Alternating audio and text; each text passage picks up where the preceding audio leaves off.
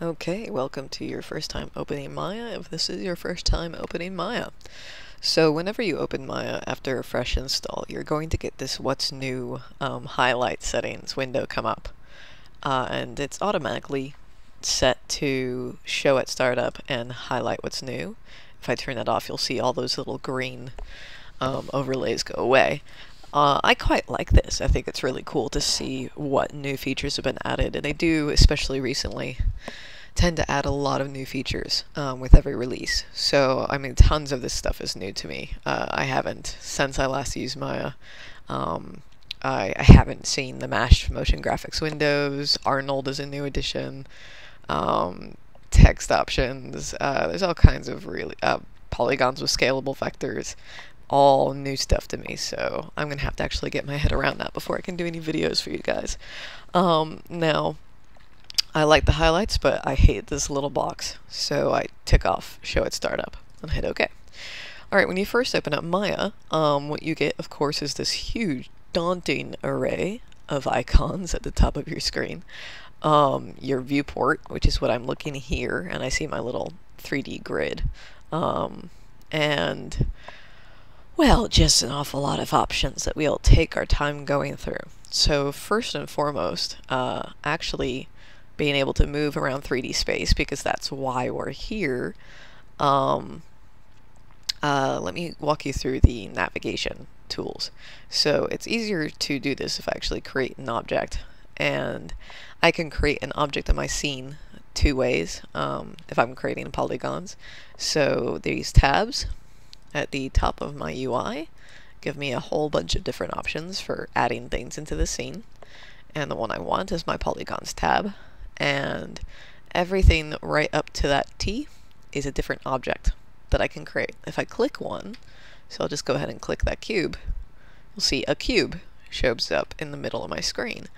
These same options are also available under Create, Polygon Primitives. You'll see not only are there the same options, but there actually are more options for shapes, which is pretty cool. So we're going to work with polygons most of the time. NURBS and volume primitives are another thing you can create in Maya.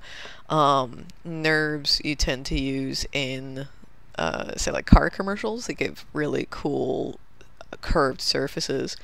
But you don't bring them into games, because a NURB is just it's a very large file size, and a game engine is going to lag out big time trying to run with NURBs. So, well, it can't anyways. Anytime you bring a NURB into a game engine, it will convert it to a polygon, so we might as well use polygons. Okay, so polygons, we have this cube in the middle of our screen. Now, to actually look around it, I'm going to need to use the Alt key, so let's start taking some notes here. Alright, I'm going to pause this while I write my first note, so you don't have to actually listen to me type as I narrate. Okay, so here are our basic navigation tooltips.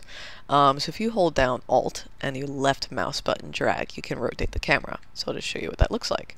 I'm holding down Alt on my keyboard, and I'm holding down my left mouse button, and as I hold down my left mouse button and I drag, you'll see that the scene rotates.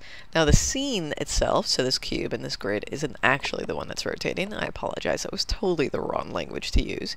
My camera rotates around the scene. So I'm actually looking through a camera right now. This viewport is a camera. In fact, you see at the bottom it says persp. So for perspective, that tells me which camera I am looking at. I could create other cameras in the scene and look through those cameras. But right now we are looking through the default camera. So this is just rotating around an object. The next one, so hold down Alt and middle mouse button drag to pan the camera. So this is rotating. And if I actually want to just move the camera left and right, like this, which is really useful if, say, for example, you have this cube and 10,000 other cubes, and you want to specifically work on cube number 9,999, you could just pan all the way over until you eventually find your cube. Or you could find the cube in the outliner, which I will show you shortly.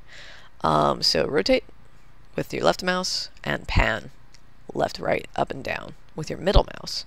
Finally, if you hold down Alt and right mouse button drag, you can zoom in on that cube. So as you can see, we got a crash zoom happening there, and that is holding down my right mouse button and dragging that while I have Alt held down on my computer. The scroll wheel also works, and I don't need to hold down Alt for that, so that's just the scroll wheel on its own. Okay, so those are our basic navigation tools. And the next thing I want to go into is your basic movement tools. So how do you actually move objects around on screen?